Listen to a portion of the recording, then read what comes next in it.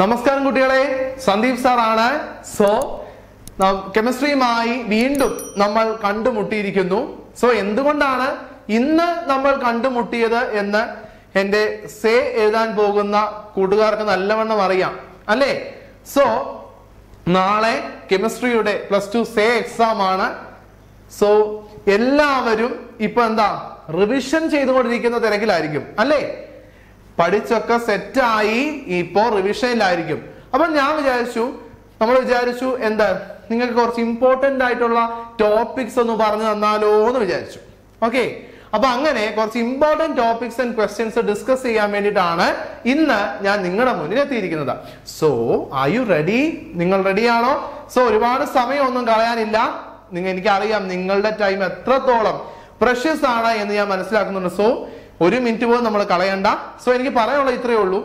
നിങ്ങൾക്ക് ഇനിയും നാളെ നമ്മള് എക്സാം ഹാളിൽ നിന്ന് വിജയശ്രീ ലാളിതരായിട്ട് തിരിച്ചു വരാൻ നമുക്ക് പറ്റണം. നമ്മളെ കൊണ്ട് പറ്റും. നമ്മൾ നേടിയെടുക്കും എന്നുള്ള ഒരു ഉറച്ച ബോധ്യമുണ്ടെങ്കിൽ ആർക്കും നമ്മളെ തടുക്കാൻ പറ്റത്തില്ല എന്നുള്ള കാര്യം ആദ്യം നിങ്ങൾ മനസ്സിലാക്കുക. നിങ്ങളെ ഓരോരുത്തരെ കൊണ്ടും തീർച്ചയായും അത് പറ്റും. ചിലപ്പം ഒരു പരാജയം ഉണ്ടായ സമയത്ത് നമ്മുടെ കൂടെ നിന്നവർ കാണും, കളിയാക്കി ചിരിച്ചവർ കാണും, സഹതപിച്ചവർ കാണും അല്ലേ? അപ്പോ എന്ത് ചെയ്യുക? ഇവർക്കൊക്കെ എല്ലാവർക്കുമുള്ള ഒരു മറുപടി ആയിരിക്കണം നമ്മുടെ സേ എക്സാമിലെ വമ്പൻ റിസൾട്ട്.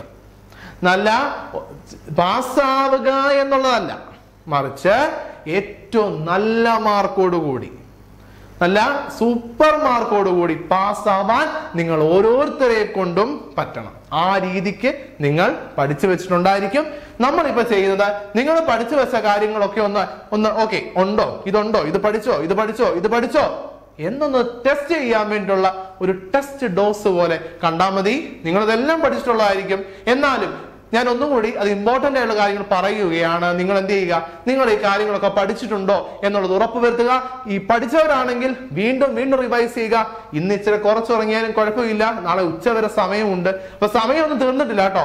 ഇനിയിപ്പം പഠിക്കാത്തവരുണ്ടെങ്കിൽ പോലും ഈ ഇമ്പോർട്ടന്റ് കാര്യങ്ങൾ കണ്ടോ, ഈ കാര്യങ്ങൾ പഠിച്ച് സെറ്റായിട്ട് പോയാൽ നിങ്ങൾ നാളെ പരീക്ഷയ്ക്ക് ജയിക്കും എന്നുള്ള കാര്യത്തിൽ പൂർണ്ണമായ ഉറപ്പ് നിങ്ങൾക്ക് ഞാൻ തരുന്നു. ഓക്കെ, സോ നമുക്ക് സമയം കളയുന്നില്ല, ക്വസ്റ്റ്യൻസ് അല്ലെങ്കിൽ ടോപ്പിക്സിലേക്ക് പോകാം. ഓർഗാനിക് കെമിസ്ട്രിയിലെ ടോപ്പിക്സുകളാണ് ഇവിടെ ഡിസ്കസ് ചെയ്യുന്നത്. കാര്യം ഓർഗാനിക് കെമിസ്ട്രിയുടെ വെയിറ്റേജ് വളരെ കൂടുതലാണ്. നമുക്ക് ആകെ 10 ചാപ്റ്റേഴ്സിൽ 5 ഓർഗാനിക് കെമിസ്ട്രി ആണ്. സോ അതിന്റെ വെയിറ്റേജും അത്രത്തോളം ഉണ്ട് എന്ന് നിങ്ങൾ മനസ്സിലാക്കുക. കുറെ ആളുകൾ ഭയങ്കര ഡിഫിക്കൽട്ട് ആണെന്ന് പറഞ്ഞ് നിങ്ങളെ പേടിപ്പിച്ചിട്ടുണ്ടാവും. No need to worry about that. നമ്മൾ പഠിച്ചിട്ടുണ്ടോ, നമുക്കത് സുഖമായിട്ട് എഴുതാൻ പറ്റും. അങ്ങനെ ഇന്നതേ പഠിക്കാൻ പറ്റൂ, ഇന്നത് പഠിക്കാൻ പറ്റത്തില്ല, അങ്ങനൊന്നുമില്ല. അത് നമ്മളാണ് തീരുമാനിക്കേണ്ടത്. സോ നമുക്ക് ഡിസ്കസ് ചെയ്യാം, നോക്കാം. First hello alkanes and hello arenes എന്നുള്ള ചാപ്റ്ററിലെ കാര്യങ്ങളാണ്. Beta elimination and States of rule. നിങ്ങൾ ക്വസ്റ്റ്യൻ പേപ്പർ നോക്കിക്കഴിഞ്ഞാൽ നിങ്ങൾക്ക് മനസ്സിലാവും ഈ ക്വസ്റ്റ്യൻ ചോദിക്കാത്ത, അതായത് നമ്മുടെ എലിമിനേഷൻ ചോദിക്കാത്ത ക്വസ്റ്റ്യൻ നമ്മൾ കാണത്തില്ല. അതുപോലെ അതിനെ ആ എലിമിനേഷനെ ആ മേജർ പ്രോഡക്റ്റിനെ നമ്മൾ ഡിറ്റർമൈൻ ചെയ്യുന്ന ഒരു റൂൾ വെച്ചിട്ടാണ്. ആ റൂളാണ് സ്റ്റേറ്റ്സ് ഓഫ് റൂൾ എന്ന് പറയുന്നത്. അപ്പോൾ അതെന്താണ് എന്നുകൂടി നിങ്ങൾ പഠിക്കുക. അടുത്താണ് വുഡ്സ് ഫിറ്റിക് റിയാക്ഷനും ഫിറ്റിക് റിയാക്ഷനും. നെയിം റിയാക്ഷൻസ് ആണ്. Hello alkanes and hello അരീൻസിനുള്ളതാണ്. വളരെ ഇമ്പോർട്ടന്റ് ആണ്. അത് പഠിച്ചോ ഇല്ലയോ എന്ന് ഉറപ്പ് വരുത്തുക. Then SN1 and SN2 reaction, അതിന്റെ ഡിഫറൻസുകൾ പഠിക്കണം. നമ്മൾ ഡിഫറൻസുകൾ അറിയേണ്ടതുണ്ട്. അതിന്റെ മെക്കാനിസം അറിയണം. അത് അതായത് മെക്കാനിസം എന്ന് പറഞ്ഞാൽ എന്താണ്? 1-2 സ്റ്റെപ്പ് നടക്കുന്നതാണ്, 1 സ്റ്റെപ്പ് നടക്കുന്നതാണ്. And one involves the formation of carbocation, മറ്റേതിനകത്ത് involves the formation of an intermediate. അതൊക്കെ നമ്മൾ ഡിസ്കസ് ചെയ്യണം SN1 and SN2 റിയാക്ഷനകത്ത്. Then Sandmeyer's reaction, Gutterman reaction, രണ്ടും നമുക്കറിയാം അല്ലെ? ഹാലോ അരീന്റെ പ്രിപ്പറേഷൻ ആണ് അല്ലെ? സോ അത് നിങ്ങൾ മനസ്സിലാക്കിയിരിക്കണം. സാൻമേയേഴ്സും ഗട്ടർമാനും വളരെ ഇമ്പോർട്ടന്റ് ആണ്. അതുപോലെ തന്നെ ലൂക്കാസ് ടെസ്റ്റ്. അപ്പൊ നമ്മൾ അടുത്ത ചാപ്റ്ററിലേക്ക് പോയി കഴിഞ്ഞു. അപ്പൊ ഇത് ഇത്രയും ഹാലോ ആൽക്കെയ്ൻസ് ആൻഡ് ഹാലോ അരീൻസിലെയാണ്. ഇനിയും next chapter ഓർഗാനിക്കിലെയാണ്. Alcohols, phenols and ethers. അതിനകത്തുനിന്ന് ഒന്നാമത്തെയാണ് ലൂക്കാസ് ടെസ്റ്റ്. വളരെ ഇമ്പോർട്ടന്റ് ആണ്. ഇഷ്ടമുള്ള പ്രാവശ്യം നമ്മളുടെ 10 years ക്വസ്റ്റ്യൻ പേപ്പേഴ്സ് അനലൈസ് ചെയ്യുവാണെങ്കിൽ നമുക്കൊരു 5 years എങ്കിലും you can see this question. Lucas test വളരെ ഇമ്പോർട്ടന്റ് ആണ്. അപ്പൊ അത് എന്തൊക്കെയാണ്, എന്താണ് ലൂക്കാസ് റിയേജന്റ് നമ്മൾ അറിയണം. It is A mixture of concentrated HCl and anhydrous zinc chloride. അത് എന്തിനു വേണ്ടി ഉപയോഗിക്കുന്നു? പ്രൈമറി, സെക്കൻഡറി, ടെർഷ്യറി ആൽക്കഹോൾസിനെ ഡിസ്റ്റിംഗ്വിഷ് ചെയ്യാൻ വേണ്ടി ഉപയോഗിക്കുന്നതാണ്. അത് നമ്മൾ അറിയണം. അത് എങ്ങനെയാണ് ടർബിഡിറ്റി ഇമ്മീഡിയറ്റ് ആയിട്ട് ടെർഷ്യറി തരുന്നു, കുറച്ച് മിനിറ്റുകൾക്ക് ശേഷം സെക്കൻഡറി തരുന്നു, ആൻഡ് പ്രൈമറി തരുന്നില്ല. അതിനെ കുറിച്ച് നിങ്ങൾ അറിയണം. Next is റൈമർ time and reaction. വളരെ ഇമ്പോർട്ടന്റ് ആയിട്ടുള്ള റിയാക്ഷൻ ആണ് റൈമർ ടൈം ആൻഡ് റിയാക്ഷൻ എന്ന് പറയുന്നത്. സാലിസിലാൽഡിഹൈഡ് പ്രിപ്പയർ ചെയ്യുന്ന ഒരു റിയാക്ഷൻ ആണ്. നിങ്ങൾ നല്ലവണ്ണം അത് പഠിക്കണം. അതിന്റെ മെക്കാനിസം ഉൾപ്പെടെ പരീക്ഷയ്ക്ക് ചോദിക്കുന്നതാണ്. സോ എഴുതി തന്നെ പഠിക്കണം. ദെൻ വില്യംസൺ സിന്തസിസ്, അതായത് ഈഥറിന്റെ പ്രൊഡക്ഷൻ ആണ്, ഈഥറിനെ സിന്തസൈസ് ചെയ്യുന്ന റിയാക്ഷൻ ആണ് വില്യംസൺ സിന്തസിസ്. വളരെ ഇമ്പോർട്ടന്റ് റിയാക്ഷൻ ആണ്. നിങ്ങൾ എപ്പോഴും ഞാൻ പറയുന്ന പോലെ ഓർഗാനിക് കെമിസ്ട്രി എന്ന് പറയുന്നത് ഹൈലി വോളറ്റൈൽ ആണ്. വളരെ പെട്ടെന്ന് നമുക്ക് മറന്നു പോകാനുള്ള ഒരു ടെൻഡൻസി ഉണ്ട്. സോ നിങ്ങൾ അത് എഴുതി തന്നെ പഠിക്കുക എന്നുള്ളതാണ്. ഇനിയും ഇതിത്രയും ആൽക്കഹോൾസ്, ഫിനോൾസ് ആൻഡ് ഈതേഴ്സ് എന്ന ചാപ്റ്ററിലെയാണ്. അതിനുശേഷം നമ്മൾ പോകുന്ന aldehydes, ketones and carboxylic acids എന്ന് പറയുന്ന ഒരു വലിയ ചാപ്റ്ററിലേക്കാണ്. ആ ചാപ്റ്ററിനെ കുറിച്ച് പറയുന്ന സമയത്ത് നമുക്ക് ഒരുപാട് നെയിം റിയാക്ഷൻസ് ഉള്ള ഒരു ചാപ്റ്റർ ആണ് aldehydes, ketones and carboxylic acids. So നോക്കാം, ടോളറൻസ് ടെസ്റ്റ്, ഫെല്ലിങ്സ് ടെസ്റ്റ്, ഇത് രണ്ടും നമുക്കറിയാം. ആൽഡിഹൈഡിനെയും കീറ്റോണിനെയും ഒക്കെ നമുക്ക് ഡിസ്റ്റിംഗ്വിഷ് ചെയ്യാൻ ഉപയോഗിക്കുന്ന രണ്ട് ടെസ്റ്റുകളാണ് ടോളറൻസ് ടെസ്റ്റും ഫെല്ലിങ്സ് ടെസ്റ്റും. അപ്പൊ ടോളറൻസ് ടെസ്റ്റ് എഴുതുന്നതിന് മുന്നേ we have to understand about the tolerance reagent. എന്താണ് ടോളറൻസ് റിയേജന്റ്, എന്താണ് അവിടെ നടക്കുന്ന റിയാക്ഷൻ, എന്താണ് നമ്മുടെ ഒബ്സർവേഷൻ, അതിനെ കുറിച്ച് അറിയണം. Then എന്താണ് felling solution? It is A mixture of solution A and solution B അല്ലെ. അതിന്റെ ഒബ്സർവേഷൻ എന്തായിരുന്നു? റെഡ് കളർ precipitate ഫോം ചെയ്യുന്നു എന്നുള്ളതാണ്. അതൊക്കെ ഓർത്ത് വെച്ചേക്കുക.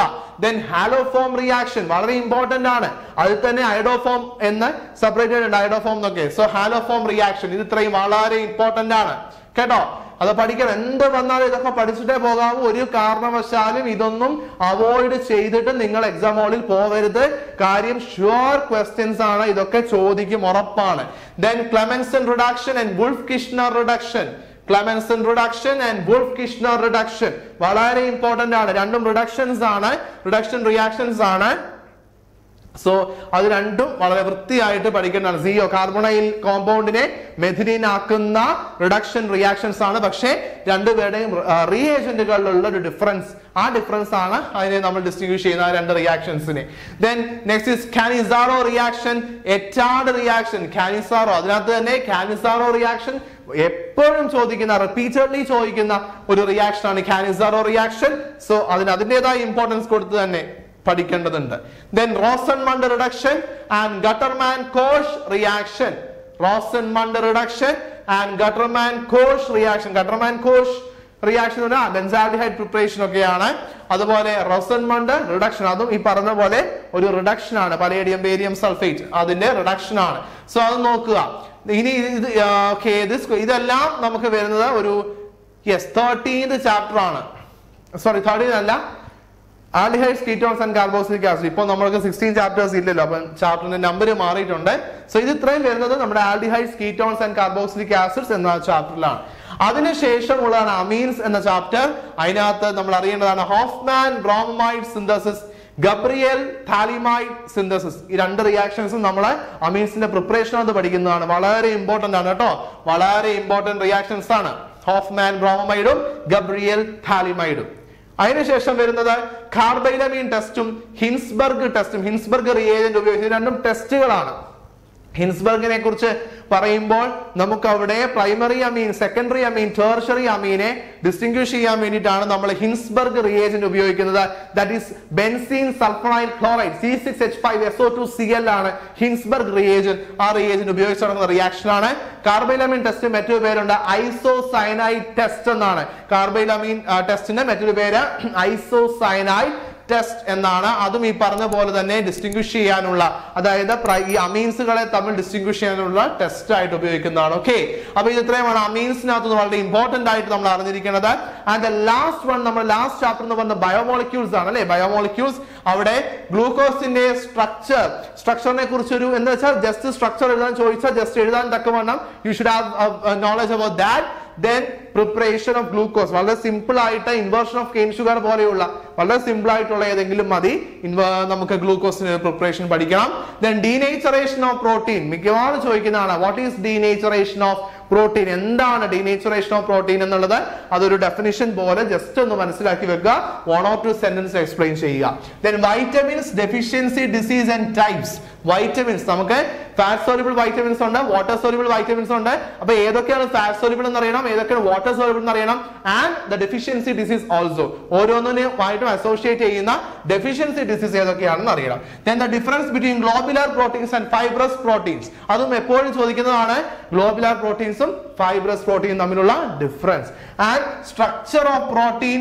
സ്ട്രക്ചർ ഓഫ് പ്രോട്ടീൻ എന്ന് പറഞ്ഞാൽ we have primary, secondary, tertiary and quaternary structure, right? അപ്പൊ അവിടെ നമുക്ക് ഭയങ്കര ഡീറ്റെയിൽഡ് ആയിട്ടൊന്നും അത് വേണ്ട. ജസ്റ്റ് ബ്രീഫ് ആയിട്ടൊന്ന് ഒരു 1 or 2 സെന്റൻസിൽ നമുക്ക് എക്സ്പ്ലെയിൻ ചെയ്യുന്ന രീതിക്ക് മാത്രം അത് എക്സ്പ്ലെയിൻ ചെയ്യുക എന്നുള്ളതാണ്. സോ ഇതാണ് ബയോമോളിക്യൂൾസ് എന്നുള്ള ചാപ്റ്ററിൽ ഇത്രയും കാര്യങ്ങളാണ് നമുക്ക് ഡീൽ ചെയ്യാനുള്ളത്. അപ്പൊ ഇത് ഇത്രയുമാണ്. നമുക്ക് 5 ഓർഗാനിക് ചാപ്റ്റേഴ്സ് ഉണ്ട്. ഹാലോഅൽക്കേൻസ് and ഹാലോഅരീൻസ്, alcohols, phenols and ethers, aldehydes, ketones and carboxylic acids, amines and biomolecules. ഈ 5 ചാപ്റ്റേഴ്സിലും ഒരു കാരണവശാലും ഇത്രയും ടോപ്പിക്സ് നിങ്ങൾ ഒരിക്കലും എന്ത് ചെയ്യാൻ പാടില്ല, വിട്ടിട്ട് പോകരുത്. ഞാൻ വീണ്ടും പറയുകയാണ്, ഈ പറഞ്ഞ ടോപ്പിക്കുകളൊന്നും അവോയ്ഡ് ചെയ്തിട്ട് നിങ്ങൾ എക്സാം ഹാളിലേക്ക് കയറരുത്. You have more than enough time. ഇപ്പൊ പോലും നിങ്ങൾക്ക് ഒരുപാട് സമയമുണ്ട്. നിങ്ങൾ എന്ത് ചെയ്യുക, മാക്സിമം അത് യൂട്ടിലൈസ് ചെയ്യുക. നന്നായിട്ട് എഫേർട്ട് ഇടുക. ഹാർഡ് വർക്ക് ചെയ്താൽ മാത്രമേ നമുക്ക് റിസൾട്ട് കിട്ടുകയുള്ളൂ. അത് നമ്മൾ മനസ്സിലാക്കുക. സോ ഏറ്റവും നന്നായിട്ട്, ഏറ്റവും മനോഹരമായിട്ട് effective utilization of time and resources available എന്നുള്ള തിയറി നിങ്ങൾ ഓരോരുത്തരും ഫോളോ ചെയ്യുക. ഏറ്റവും നല്ല മാർക്കോടുകൂടി, നല്ല മാർക്ക് എന്ന് വെച്ചാൽ പാസ് ആവുക എന്നുള്ളതാണ് സേ എക്സാംകാരുടെ ലക്ഷ്യം എന്ന് പറയും. പക്ഷേ ഞാൻ പറയുന്നു, it's not just for pass. ഒന്ന് പാസ്സാവുക എന്നുള്ളതല്ല നമ്മുടെ ലക്ഷ്യം. മറിച്ച് വലിയ വിജയം നമുക്കുണ്ടാകണം. വലിയ വിജയം നമുക്കുണ്ടാകണം.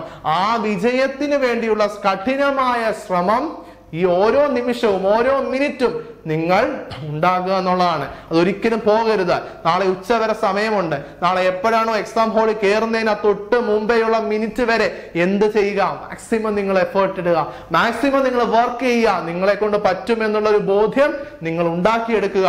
ഒരിക്കലും നമ്മളെ കൊണ്ട് പറ്റാത്തതായിട്ടൊന്നുമില്ല. ബട്ട് നമ്മൾ വിചാരിക്കണം എന്നുള്ളതാണ്. അത് നിങ്ങൾ വിചാരിക്കും എന്നുള്ള കാര്യത്തിൽ എനിക്ക് യാതൊരുവിധ സംശയവുമില്ല. ഏറ്റവും നല്ല മാർക്കോടുകൂടി നിങ്ങൾ പാസ്സാകും. ഏറ്റവും നല്ല രീതിയിൽ നിങ്ങൾ കാര്യങ്ങൾ ഓർത്ത് വളരെ വൃത്തിയായി എഴുതും. എല്ലാവർക്കും അഭിമാനമായി നിങ്ങൾ ഓരോരുത്തരും നാളെ എക്സാം എഴുതാൻ പോകുന്ന ഓരോ മിടുക്കന്മാരും മിടുക്കിമാരും എല്ലാവർക്കും അഭിമാനമായി മാറും എന്നുള്ള ഉറച്ച വിശ്വാസത്തോടെ, പ്രതീക്ഷയോടെ, പ്രാർത്ഥനയോടെ നമുക്ക് തൽക്കാലം വിട പറയാം. അപ്പോ എല്ലാവർക്കും ഓൾ ദി ബെസ്റ്റ്. ഒന്നുകൂടി ഓൾ ദി ബെസ്റ്റ് തരുന്നു. ആൻഡ് എല്ലാ പ്രാർത്ഥനകളും ഉണ്ട്. ഞങ്ങളുടെ എല്ലാ പ്രാർത്ഥനയും സപ്പോർട്ടും മാനസികമായ പിന്തുണയും ഒക്കെ നിങ്ങൾക്ക് എല്ലാവർക്കും ഉണ്ട്. സോ നന്നായിട്ട് പഠിക്കുക, നന്നായിട്ട് വർക്ക് ചെയ്യുക, കെമിസ്ട്രിക്കൊക്കെ ഫുൾ മാർക്ക് വാങ്ങിക്കുക. ഏറ്റവും നല്ല മാർക്കോടുകൂടി നിങ്ങൾ എല്ലാവരും പാസ്സാവട്ടെ എന്ന് പ്രാർത്ഥിക്കുന്നു, ആഗ്രഹിക്കുന്നു. അങ്ങനെ ഓക്കെ, നമുക്ക് തൽക്കാലം വിട പറയുകയാണ്. ബൈ.